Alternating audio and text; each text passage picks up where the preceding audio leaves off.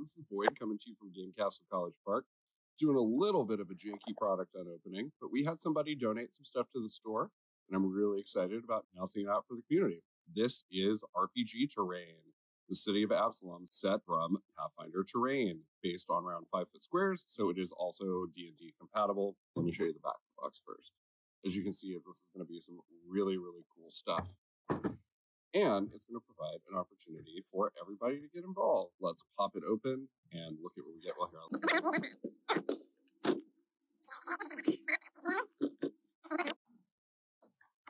First thing we got is this lovely little scroll of assembly. It's not wrapped like a scroll, but you know. And as we can see, it's unpainted stuff. It's come on sprues, but it is ultimately modular terrain, which is really, really cool. We're very excited about that. It's originally done by the Dungeons and Lasers people who have all sorts of other terrain stuff. It's really high quality. And let's look at what's in the box. We've got all these sprues for connectors. We've got some walls here, some doors here, some barrels.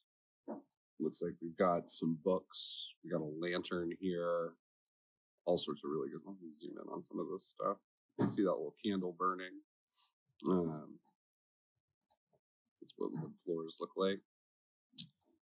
Oh yeah, look at that. That's what I get for showing y'all the back of the floor. We got a load-bearing column. That's important if you're really into, architecture.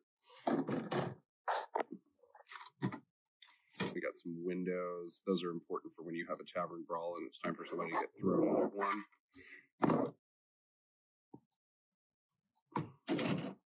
But yeah, this stuff is really, really great. We're really excited about it.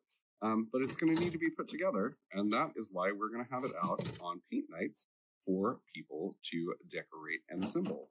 So if you've always wanted to create some purple wood floors or have a TNT barrel in the tavern instead, this is your opportunity. Thanks so much. Bye.